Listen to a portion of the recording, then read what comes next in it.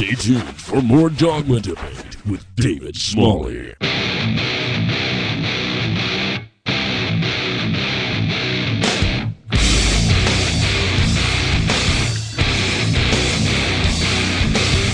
Yes, that is true. This is the Dogma Debate. I'm your host, David Smalley. You can always get caught up with us at dogmadebate.com if that's something you happen to be interested in.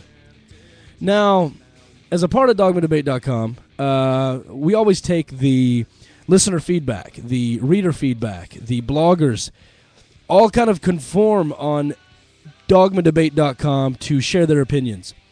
This is a special episode of Dogma Debate in which we are posting to YouTube. So to all of the YouTube video watchers out there, thank you for joining me today. And also, to all of the I think it's over 40,000 viewers now of Smalley Undo, the Undo video with the text rolling. I'm not going to give it away, but if you haven't seen it, go to YouTube, type in Smalley Undo, and you will see the video that will shake your brain a little, and that's what it was designed to do. Don't give up on it. You're going to get halfway through it and go, this is another one of these.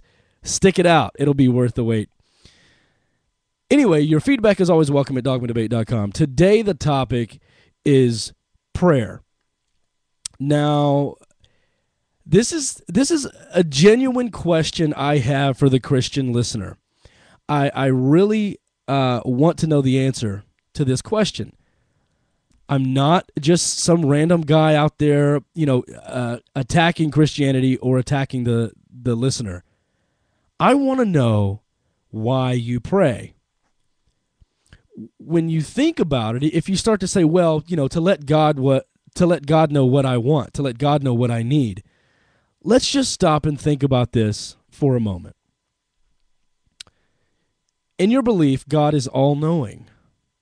He already knows what you want. He already knows what you need. And he already knows what's going to happen. He already knows what you're going to ask for before you ask for it, and whether or not you're going to get it. In your belief, the Christian God knows all and is everywhere all the time. With that in mind, what could you ever possibly ask him for that he doesn't know about already? If you say, Lord, please keep Nancy safe as she drives home to South Carolina this evening, what have you really done besides ask for the inevitable? Ask for something that's already taken care of. And if you think that this God has to be directed with his actions, like he doesn't know that Nancy is driving home and she needs that assistance, and you feel like you have to tell him that she's there and that she needs his help, why do we refer to him as a God if he's not all-knowing? So we can assume that in the Christian belief, he does know that Nancy's driving home. He does know whether or not he's going to keep her safe. In fact, that may be Nancy's time to go, and that may be the time in which Nancy's going to die. Yet, you are praying to prevent his plan from happening. The same holds true for someone in a hospital bed. I completely understand saying, we'll pray for you. But when you really think about it, if having an abortion is intervening with God's will in your belief, wouldn't praying for a dying person to live also be interfering with God's will? I'm trying to understand the concept of it. If someone can explain it to me, I'm wide open. I am open to the explanation. I want to know why it's justified. Because it seems like that you're okay with interfering with God's will in public, like you will, have radio prayer or have public prayer for someone in a church. So people will come up and they'll speak about it. So-and-so's going through this hard time. If we could all just pray for her. Is there power in numbers when it comes to prayer? If more people pray, do you have better chances of getting through the avenue to your God? I'm really not being arrogant here or mean or attacking. I seriously want to know how you can honestly believe that something is all-powerful, all-knowing, and in control, yet you consistently tell him what to do or ask him for things that he already knows is or is not going to happen. So, if it's already in God's plan for you to get the job, and you don't ask for it, aren't you still going to get the job? Of course, if it's in God's plan. And if it's already in God's plan for you to not get the job and you ask for it, you're not going to get the job.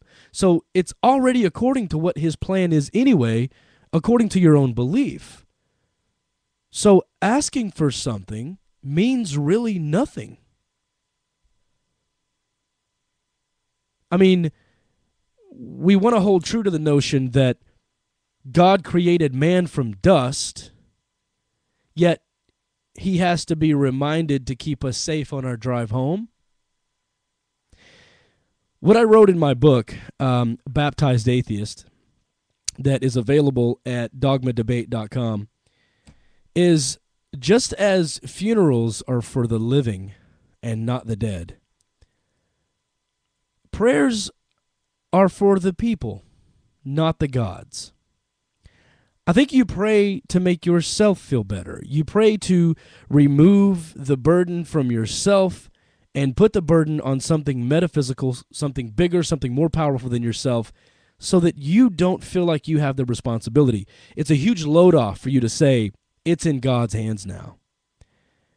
And for me, as a non-believer, someone who I believe I'm in control of my own destiny, I feel like saying let go and let God is truly giving up on yourself, because if you don't do anything about it, nobody's going to do anything about it. And you may have people that are going to help you, but it doesn't always mean it's metaphysical or that it's related to a God in some way. So, listeners, go to dogmadebate.com. Tell me what you think. Viewers of YouTube, leave your comments. Let me know what you think, because I really don't get it. I really don't understand the concept of prayer if you truly believe the omnipotence and power of the Christian version of God. If he is what you say he is, prayer is absolutely useless. I would like to know your reasoning for being able to pray and being okay with it. Stick around for more Dogma Debate right after this. Hi, I'm an atheist. And I'm a Christian.